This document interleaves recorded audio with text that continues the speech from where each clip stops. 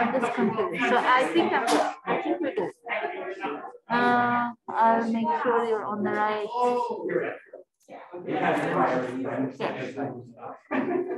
No. I have to go right now. Okay. Everyone, happy Wednesday, almost Friday. So somebody forgot notes and charger in the lab. Notes, charger. Yours is charger? Then no. These are yours? All right. Good. Another item. One of the students in today's lab put their lunchbox, like everybody else, outside of the table. And the lunchbox was missing. If by any chance you took a lunchbox that probably you open it, you'll find a different lunch. Not yours. And there are keys in there of a car and a home and a lab.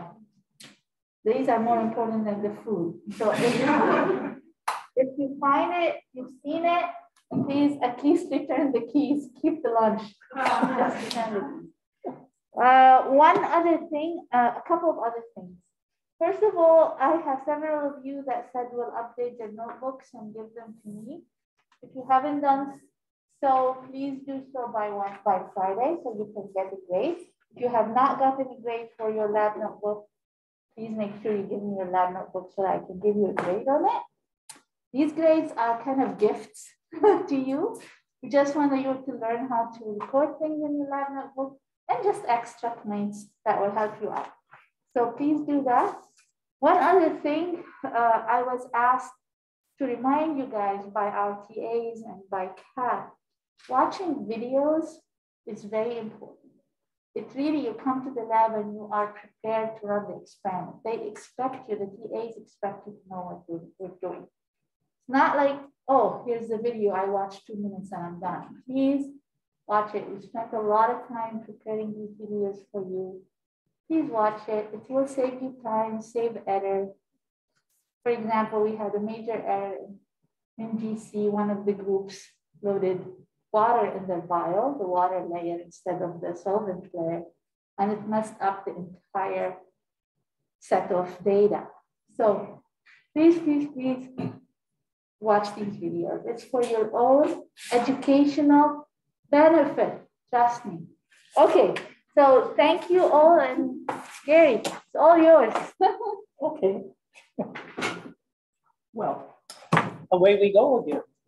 So I talked to you about gas chromatography the last couple of lectures, and it's kind of fun then to lead into mass spectrometry, because I said a little bit about mass spectrometry when we were talking about gas chromatography, just how important mass spectrometry is to that technique.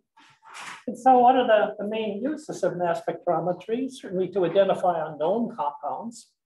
And unless you know what something is, you don't know what it is. That may sound weird, but you can't assume something. You need documentation. It is what it is. And so mass spectrometry is really good for that. To elucidate the structure, chemical properties of molecules as well. We give some examples, and certainly to quantify known compounds. So those are the primary uses. If we go through applications, I just selected a few. How's that? We could go on for many pages of it. They become so broadly used. It's absolutely amazing. So these are some: detect, identify use of steroids in athletes, monitor the breath of patients by anesthesiologists during surgery, determine the composition of molecules found in space, determine when honey is adulterated with corn syrup, locate oil deposits by measuring petroleum precursors. You could probably read that. Anyway, I don't necessarily have to read it to you. Monitor fermentation processes, detect dioxins, determine gene damage, elemental composition, semiconductors, see if horses are given cobra toxins to deaden the pain. The list just goes on and on and on for the application of this technique. It is interesting that mass spectrometry really started at the University of Minnesota in the chemistry department. It's very well known for that.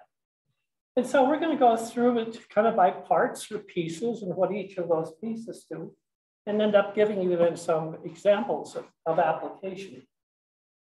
We talk about the source, and that's the source of energy. What we're going to do is we're going to take molecules, we'll get them in there from GC, LC, from whatever, and we're going to hit them with energy. What's the source of that energy? We'll go through some examples. And basically what happens when you hit a molecule with a high amount of energy, it explodes. It blows into bits and pieces. It breaks at the weak fragments, the weak bonds, the strong bonds stay together. So there's a pattern of fragmentation based on molecular structure. Generate neutral, positive, negatively charged ions. Because of the way we analyze these ions, we like to work with charged ions and particularly positive ions. So most of our mass spectrometers are set up to separate out any positively charged ions and work with them in detection. We then need some way to separate these fragments. So we got this ton of fragments. Okay, let's separate them one by one. So then we can go ahead and detect and count the fragments that we've got.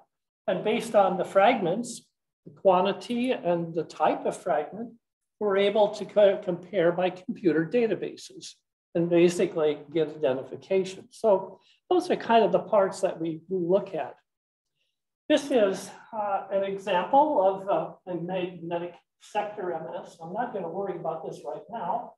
What I want to do is focus on the source over here. So whatever is coming in from a GC, LC, we're just simply sucked in from the environment, sampling the air around us.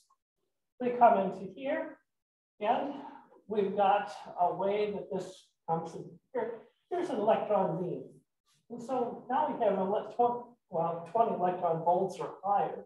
Electron volts, so these electrons come through. And any analyte goes through that beam. And that's where the beam hits the analytes and breaks them into fragments and pieces. We then kind of subtract them out and then point. These are positive points. And we will have a negative plate here. So we're going to accelerate these bits and pieces, charged positive pieces in this direction. So that's basically our source. We have to have some way then to do separation. And I'll go through different ways of separation. How do we take this massive ions that we have here and separate them and count them one by one? That's one technique to use a magnetic sector. I'll put a little more time in that a little bit later. So, principle of operation, pure compound ideally is introduced. And so hopefully you've gotten a pure compound because you can actually put it on a direct probe. You've got a little entryway you can open up, put a compound there, push it in, bombard it, and do analysis. Or you can feed it by GC, or you can feed it by HPLC. So those are certainly three techniques. And our electrons can be as low as 20 electron volts. They can be as high as 70 electron volts.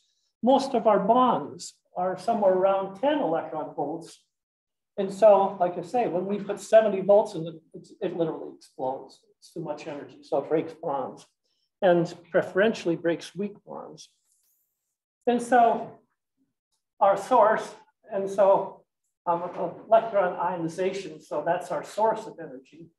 If we bombard it with 70 electron volts, we get a lot of pieces. It blows into a lot of bits and pieces. So we got a lot of pieces that we can look at. Maybe got 10, 20, 30, 50 pieces. And then I've got a real complex pattern that I can go in and match up in a library. The advantage is, really, I got a lot of information to do my comparison to literature to get an identification. Disadvantage is you may not see the parent ion. Who's the parent ion? Well, that's the molecular weight. That's the whole compound that just got an electron knocked off it. So if we get a parent ion, that gives me the molecular weight of our compound. If I know the molecular weight of our compound, that's a big help in terms of identification. But we may not see it because we put in so darn much energy. So high energy, good fragmentation, really helpful identification and so on. But we would like to see a parent ion, and we don't always see that. If we go in with low energy, like the 20 electron volts instead of 70, we do generally see the molecular weight, but only fragments a little bit. And so the idea that it only fragments a little bit is we get higher concentrations of big pieces. If I got higher concentrations of big pieces, I don't have as many pieces, right? So that charge I put on is concentrated on certain fragments, or some of the fragments. And so that makes it more sensitive. Instead of having lots of little ones to try and measure one at a time, I only have a few big ones that carry much more charge. And so I get more sensitivity. I see molecular weight, I get better sensitivity, but I don't have enough fragmentation sometimes to identify what that compound is. Terms, so I just kind of defined the parent ion for you. It's the positive ion of the unfragmented molecule. So whatever we put in there, if we put in butyric acid, okay, it's butyric acid with a positive charge on it. That's going to give me my molecular weight. The base ion is the most abundant ion, the most abundant fragment. And that's really helpful to us too. It's a key of which, in your identification, what's the most abundant fragment. And the way we look at this, in most techniques, LC, GC, we get peaks, and we tend to look at the area. What's the area here? What's the area here? What's here? And you do some kind of calculation that sum of the area. So this peak is maybe 20% of the total or 10% of the total. So for gas chromatography, liquid chromatography, we work with that. But for mass spectrometry, we look at that most abundant ion, and everything is proportioned, not to the total, but to that one big major ion. And so you'll look at these, you'll see them later. They aren't presented as you might expect if you're into gas chromatography or liquid chromatography. They're set up a little differently. And this is an example here. This happens to be perichloroacetophenone. So that's the molecule here. So perichloroacetophenone. So we got our molecule in between and our two benzene rings. So that's the paired compound. Nothing's happened to it. Its molecular weight is 216. If I hit that with 70 electron volts, these are the fragments I'm going to get. And 105, a piece that's a molecular weight of 105, this piece right here, is the most common fragment. That's the most abundant fragment when we blow it to pieces. And so that gets 100%. 77 down here, if we just get a benzene ring, we knock off that CO up there, then it has a mass of 77. So that's something like 65% of that. So everything is based on the most abundant one. And so what do we have? I see a molecular weight. I see a fragment. Where do we want to look? Well, we can do the 111. That's that fragment, that piece. This is the intact molecule. You can basically feed this into a computer database, and it'll tell you, oh, hey, guess what? It's perichloroacetophenone. It'll rank it in terms of how good a fit it is. And so it'll give you anywhere from, I don't know if it ever goes down to 0%. It gives you best choices. It depends on the software. They give you the 10 best choices and rank them. Here's the computer's best guess, second best, and so on down the line. And so you don't get zeros, there's always something. So the computer always tells you how good the fit is. And the fit may be really good. That's a really easy molecule to identify, fairly unique pieces. You'd probably get 90%, 95% assured that the computer picked this compound, it's the right compound. But as you go down, of course, that's 80%, 70, it gives you other choices. This second choice isn't as good, third, and so on. So it gives you a bunch of choices, and it isn't always right. And sometimes it's wrong. So you kind of look at that and you have to think about it. Is it reasonable? Is it right? So I'm always hesitant when somebody gets a mass spectrometer and they go to a printout. And actually it happened at the American Chemical Society a few years ago. I was sitting in a presentation and the person said, well, he was identifying flavor compounds in pineapple. And so we normally put them in a list when we present them. And it's in the list of area of elution. First compound to elute off a gas chromatograph, second, third, fourth, fifth, and sixth, and so on. So it's in order of elution. So the table, and that's what you expect. And I'm kind of listening to him, and he says, well, this is this compound, this first compound, the second one's this, third compound's that, fourth compound is butanol, fifth compound is such and such, sixth, seventh, eighth compound is butanol, ninth, so on down the line then. And so I think, wait a minute now, normal butanol, how many forms are there? One. And so he simply took, it was wrong. At the end, I'm saying, how did you separate these? And how did you come up with two butanols that are normal butanol? He said, well, that's what the machine said. And I said, that's not good enough. It really isn't. You don't want to be in that case. You don't want to be the person that's standing in front of your boss or a group of other scientists and say something that's completely wrong. So again, it goes back to read the book, read the manuals, and become familiar with the technique. You know, I could have let it go and the whole room was filled, and they did. And you think, now, wait a minute, that's part of our obligation too. If something's wrong, you need to point it out. You do it politely, you do as best you can. Sometimes you talk to the person afterwards and say, no, that really didn't go too well. What about this? But you shouldn't let it go. So anyway, we're going out of bounds here. So let's keep on going. And so here's again the difference between high energy, 70 electron volts, and a low energy, so different ionization. Low energy, we see lots of our parent compound out here, 227. We don't find any of our parent compound at the lower mass. We find simply, well, mainly these two fragments when we get the high energy. But we get more information down here too. So we get these two, and we get a lot of information down through here. So we miss the mass, but we get more ions, more fragments to do searching on. There are many different types. By far, this ion impact is really the number one workhorse. That's really the only one we work with in our laboratory. But there's different ways to use it. You know, right now, we go up to the mass spectrometry laboratory and we use MALDI a great deal. Matrix-assisted laser desorption ionization. It has an advantage. I want to look at something that's 20,000 molecular weight. How do I get that through a gas chromatograph? You don't. Do you get it through an LC? Perhaps. And so MALDI will take you into large molecules. And you'll see why in a moment. So you can get much larger molecular weight materials. Electrospray, that's really the choice for LC combinations. So for GC, we use what I was showing you before, electron ionization. For this, we use electrospray, and we'll touch on each of them. Then we have DESI, DART, and FAB, and I guess we'll go through each of these, so I won't spend more time with it now. So MALDI, high molecular weight analytes. I'm looking at beta-lactoglobulin, dairy protein, a major whey protein. Has a mass of 18,363. I would be in real trouble trying to see that, you know, by many other techniques.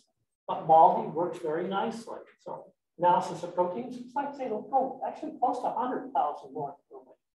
That's amazing. So proteins, peptides, glycoproteins, disaccharides, oligosaccharides. My work, and I think I'll show you an example of that, is reacting flavor compounds, or how flavor compounds react with protein to lose our flavor in foods over time.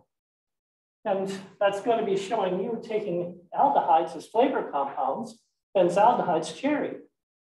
It's really not, but that's what you've been convinced is cherry. Okay, so benzaldehyde, it reacts with lysine side chain, and there goes your cherry flavor. It's once it's covalently bonded to the protein, you don't get the flavor anymore. So it's really, really interesting, and MALDI's useful for this. So how is this process run? Your sample is pre-mixed with a high energy absorbing matrix. So it's put into a matrix, and that matrix is a wonderful absorber of energy. You hit it with a laser, and it transfers energy and just explodes. Excitation energy, sputtering of the analyte, matrix ion. So analyte is ionized in the process with little decomposition. You mainly get a molecular weight of the protein. And so the laser can be a pulse nitrogen laser. So that's what hits the matrix that you've got your compound in. It literally explodes. The ions then are measured, taken off and measured to see what you've got. So this is a kind of how it goes. Got your sample in here, you hit it with the laser, you form ions, they get drawn out, so they can be positive ions. Negative charge here, so they're drawn this way, you get a velocity, and they hit the detector. And we'll go through this region too, and that region down on the end, what they are and how they work. It is a soft, what we call soft ionization. What that means, soft ionization is kind of the same as low energy, but it's a soft ionization, so little fragmentation. Like I say, we mainly see molecular weight. The disadvantage is I only put one electron each molecule I want to analyze. It only picks up one charge. And if I've got one charge on a large molecule, it's pretty hard to get that flying through the air to be measuring on another part of the MS. So it is limited in molecular weight. And we'll see a little bit later about another type of mass spectrometry that may pay 5, 10, 20 charges on each molecule. And then you can get some larger, much larger molecular weight materials to analyze. So this would be an example of a protein. Here's our matrix. When we zap it with the laser, yep, we see 100 masses, 179, 190, I'm sorry, 279. So that's the matrix that we ionize in the process. And here's our protein down here. So this is a fairly small protein. It's only about 2,400, 2,500 mass units. So nice technique. I love the sample preparation. You mix it and it's done. You don't have to go through any convolution of gas chromatography, mass spectrometry, or anything else. Just mix it with your analyte, and that's your sample prep. My favorite. This is somehow related to that. It's a little different methodology, but it looks really the same. Fast atom bombardment. So instead of zapping it, that matrix with an ion beam, we actually bombard it with a molecule. So we're just having a different energy source, the way we deliver energy. Either it's delivered as a laser or it's delivered as a particle with high energy, high acceleration. The matrix, so what you mix your compound in, glycerol or 3-nitrobenzyl alcohol. The beam can be a neutral gas, actually argon or xenon. So now we're going to take argon or xenon, we're going to charge them and give them a real high energy. So again, that's what explodes our matrix and charges our ions. So the particle beam transfers that energy to the matrix. Analytes ejected off the surface, positive, negative ions. And again, those ions are extracted out and they end up being measured. This is an example of it. So this could be argon, for example, high energy argon. Here's our matrix that have our analyte in. It's kind of like a bomb in a sense. It just has so much velocity, so much energy. It explodes, breaks our molecule in pieces, or puts a charge on it. And so we have positive, negative charge. We're going to have a negative charge up here. So we draw just the positive out. We focus that beam, and then we measure that beam, what's in the beam. And so the measurement comes up a little bit later. DESI is one of my favorites. I like simple things. The simpler it is, the better I like it. How's that? And so this one is where you take an inert gas here, and you put that with a high energy coming down this direction. You lay your sample out here. It's kind of right out here. It's an atmospheric pressure. It's not under a high energy or high vacuum or anything. It can just be slip it under, get it, and fragments, ions will break off. They get sucked my charge and velocity angle into the inlet of the mass spectrometer. So this is drawing in this fragment. So this is done outside the machine. So how's that for simplicity? There's my apple. I'm still looking for this treatment for apple scald, right? On the surface of the apple. I talked about dipping the apple in solvent, and, concentrating the solvent, running in gas chromatography. How about if I just take that apple? That's a tomato. Okay, tomato or apple, but I think it's tomato. I agree with you. So, okay. So what's easier than taking tomato, holding it up here, hitting it for 2 seconds, and you're done. You just blasted that surface, and the ions that come off get drawn in here for analysis. Is that easy? You bet. DART is equivalent in a sense. This one uses a solvent. So it's typically a liquid, actually, solvent coming down that picks up the energy. DART is a dry interface. So in this case, we've got our sample here. It gets hit. Oh, okay, that's an example. So it's the same type of thing. You can put your sample in between. It gets hit with high energy and it bounces off, the ions bounce off and get measured again. So there's just a difference in the way that it's what's actually used to ionize it, to energize it. So this is a dry system. Have you ever gone through the airport and they take a swab of anything? Swab, mass spectrometer, swab, mass spectrometer, looking for, right, explosions, drugs, whatever they're looking for. The idea of DART, ability to detect low parts per million of explosives in a muddy pond. Okay, not sure how we do with explosives in a muddy pond, but this was an example of one of the applications of it. Just simply put the drops of water in a glass rod, place the rod up with the interface, and you got your sample preparation, your analysis done in one shot.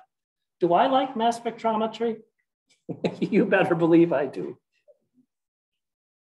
So it's a method, both DART and DESI can pick up many charges per molecule. And that makes it a little more complicated. If you see a mass here and a mass there, is it just there was 2 electrons? And so it's really the same compound. It's 1 electron, 2 electrons. They're going to give you 2 peaks, but are they the same thing? And so there's a little bit of problem in interpretation of the data, more so than the other techniques. But quite high mass range, which is really, really nice. Mass up to 20,000 AMU. Most of my work is done at masses less than 250. So I don't need this unless I'm looking at proteins, but it's a nice technique. It's a rapid technique. It's certainly simple. So those are the ways we kind of make ions. So we got several different ways to ionize an analyte so we can measure it. Our next step is to say, okay, I just blew this thing into bits. Now I want to know, I want to separate those bits, those masses, those fragments, so I can count them. What's my proportion of each of these fragments and bits? And so different types of mass analyzers, magnetic sector, that was in the picture of the first one, a quadrupole, an ion trap, a time of flight, and say what's next. So that's looking ahead. I love it. Anyway, so here we have our magnetic sector instrument. Here's where we get our ions being formed. So again, that first slide, we bombard our sample, we get ions, we draw them out, so they've got a velocity in this direction. They're all coming together, these massive ions that form at the same time. So we've got this field of ions, different weights coming out of this system, and it goes through a magnet. And there's someplace a right-hand thumb rule that an electric charge moving through a magnetic field exerts a force in, that's left hand, right hand, in this direction. So what you do is you change the electromagnetic field. And you change this field so the low masses are focused down here. You a little more magnetic field. Now next higher mass, you change the magnetic field to focus one molecular weight fragment at a time down to the detector, so it's detected. that was our first mass spectrometer form that we had, was this type of selector. It's good, it works really well, but there's certain disadvantages to it that other methods have taken over and become much more important. One of the problems is that big magnet up there, that sucker takes a while to energize. It doesn't go from 0 to a real strong magnetic field instantly. And I may want it. I may want really rapid counting, rapid analysis. On some of our GC analysis, I want that machine to sample my effluent 100 times a second. I want it to count every ion, what ions are there, and how much of those ions are there. And we can't do that with a magnetic sector. And so it was a workhorse. That's what I did my doctorate on, just using magnetic sector instrument. I was responsible for keeping it running. Time of flight has really become the workhorse. In our lab, we have one time of flight, and the others are all quadrupole, which we'll see in a moment. And so we basically have a situation where our sample is coming in here from a GC or from an LC, whatever, hit it with a laser, so we energize it. And then what we do is there's a certain electrical potential that will give ions a velocity. So it's boom, here's my collection. These are drawn out, all given the same kinetic energy. And then basically this machine times, how long does it take for an ion to get here, to get measured? If it's a big ion, remember probably someplace about kinetic energy. Kinetic energy is 1/2 mv squared. So the square velocity tells you basically how long it's going to take to get across here. So it's a technique that, like I say, I think about 100 times a second. I can't do with other instruments. So it's really useful in terms of following peaks along. Maybe I got one peak right, as I was showing you the last time. Well, then there's 2 peaks and they differ by 1/10 of a second, 100th of a second. That measures it. Say, hey, there's peaks, different rates coming out of here. These are 2 compounds. This machine does that. It counts so quickly that it does that for you. So it's a nice technique. Quadrupole, that was what basically replaced our big magnets and magnetic sector. And it's been a workhorse. I think we've got 3 or 4 of them down in the lab that are based on this technique. And as far as I'm concerned, my ability to explain it, I'll just give it up as magic. How's that? And if you figure it out, then maybe you can explain to me one day. But I know what it needs to do. What it needs to do is it needs to take those ions. So again, you zap it, you get all these ions, you give them a velocity, and then they have to negotiate their way down through these electrically charged rods. And by varying the electrical potential on these rods, we can focus certain masses to make their way down to the detector. Some ions will not get too much being bent, getting too much energy, and they'll just be gone. So maybe they go this way or they go the other way. But anyway, by managing the electrical charge on these rods, you focus mass 50 and you measure mass 51 comes, you measure 52 comes. So you just keep on changing those rods to change the path of these ions as they go through the detector. Ion trap, I kind of treat this as magic also. And this is I know what the outcome is, and that's probably what's important, but I don't necessarily know how the heck they manage that. And an ion trap is literally that. It traps ions of a certain mass. So you can go ahead and bombard your molecule, you make it into bits and pieces. Those pieces come down basically out of the ion source, and there's a place you can trap ions of certain mass. By controlling the electrical charge on these rings, I can keep certain masses in here. Now, on the other techniques, if you do it, it gets there, it's done. In this, you do it, it comes here, I can take more time, build it up, build it up, build it up. Then I can release it and measure the ions, which means I have great sensitivity. I don't have to take just what happens to fly down, what time I have. I can collect certain ions. And so that really gives me the advantage of sensitivity. I can store up and then measure, store up and measure, instead of taking what's flying down the pathway. So those are the ways we separate ions. So, okay, I was thinking, I'm sure that's all what you were looking forward to today, is learning about how ions go through mass spectrometry. While I was smiling at them, okay, this is interesting to me, but you guys may not feel that way at the moment. Okay, so we get ions that come down our sorting mechanism, and we've got to count them somehow. We've got to measure them somehow. So I know how much of mass 43, how much it has mass 44, 45, and so on down the line. I need some way to count them, to measure. And that works basically with an ion detector system. And so here comes our ions. So this is mass 50 that's coming out of our magnetic sector or quadrupole, whatever. So here this ion comes out. It hits a series of plates. And these plates have electrical charge. It hits this plate.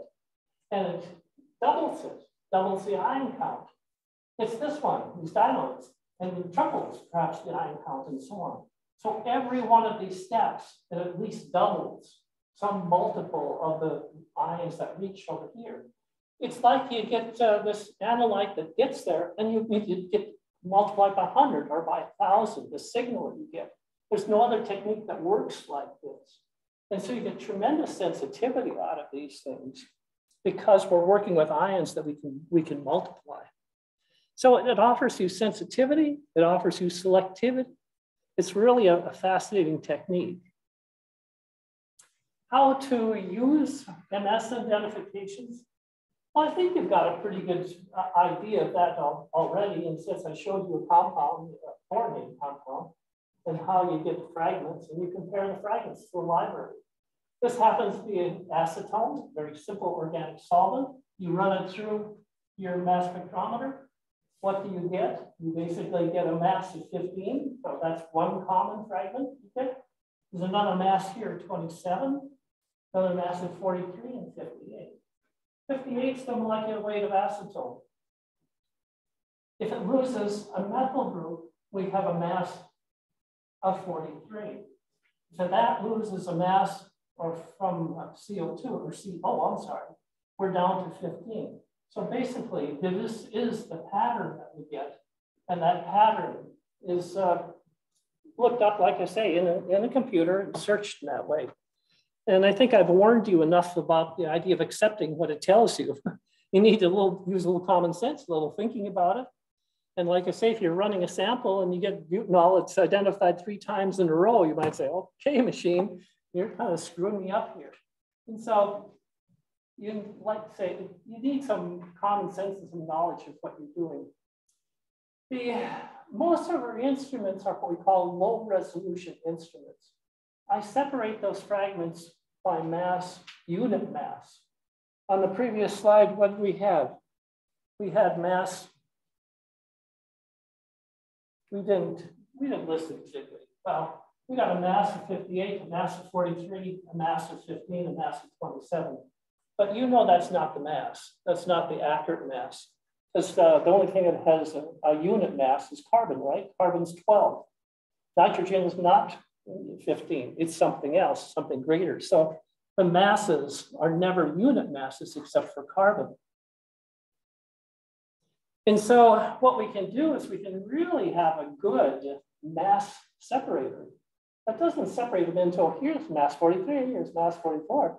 No, it's 43.1175. So maybe I can go ahead and say, I can get to 3 decimal places. If I can get this, instead of just being rounded off to 28, if I get it to 27.995, I know it can only be carbon plus an oxygen. That's the only combination that gives me a mass equal to this.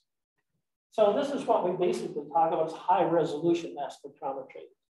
I can do elemental formulas. So I run a compound, I can tell you how much carbon, hydrogen, oxygen. It doesn't necessarily tell you how it's put together, but that's really a good starting point in knowing exactly what elements or atoms that you have in the system. And so that's just an example there.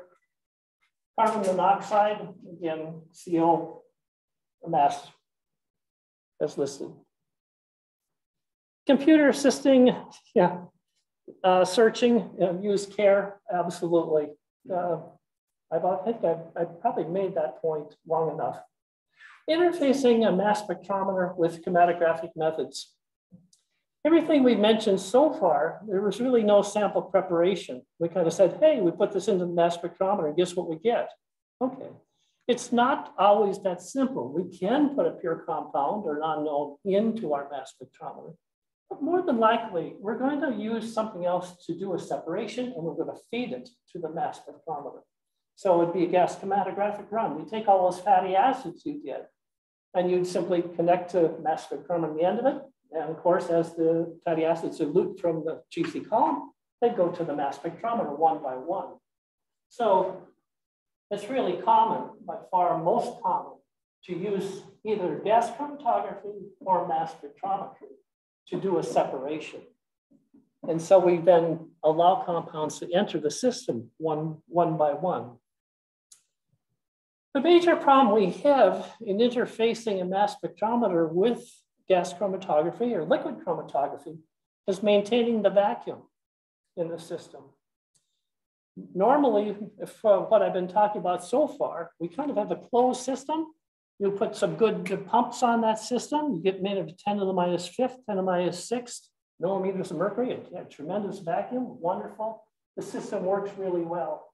If we don't have a good vacuum, the air basically neutralizes your ions and they're gone. You don't get any data without it being under a high vacuum system. You got to keep collisions from happening.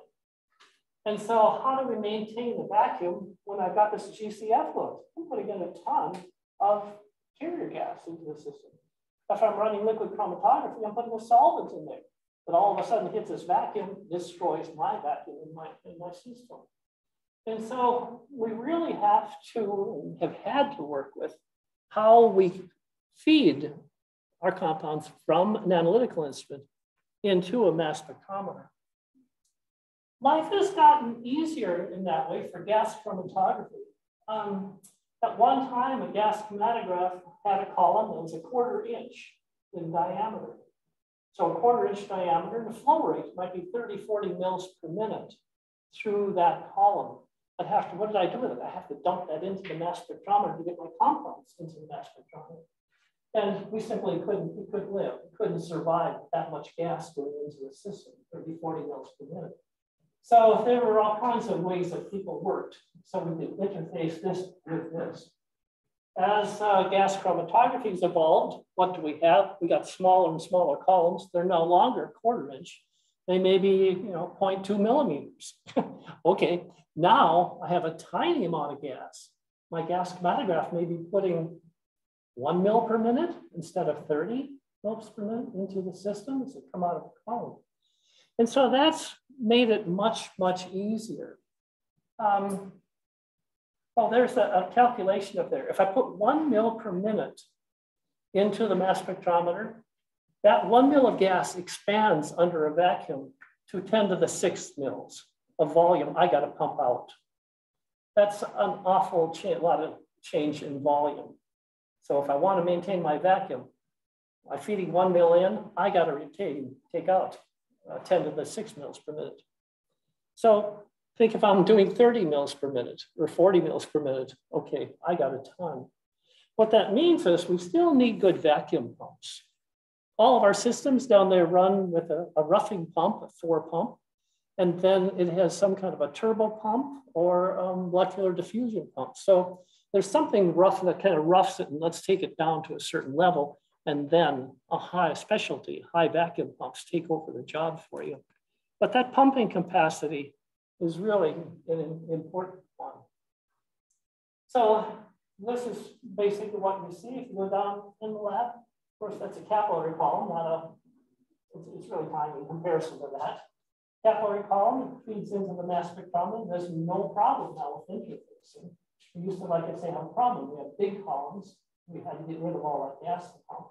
Goes directly into the system. You've got a quadrant pole here, so you bombard it, you do your separation here, you do your detection there. And so it simplified a great deal. So when we started doing gas chromatography, capillary gas chromatography, we've improved our gas chromatography by a ton, the separation ability and so on, and really made it much easier to interface a mass spectrometer with it. And this is what I showed you before. So I hope I spent enough time with that. So I won't spend any more time with it now. The idea enables to sample quickly, to look at ions as they move through the system. It really makes identification easier. Well, we could quit early. We could do that, couldn't we? Yeah, your instructor said we should quit early. I don't. This is a longer subject. I don't want to get started with it and then have a minute to do it. So, okay. Have a good day.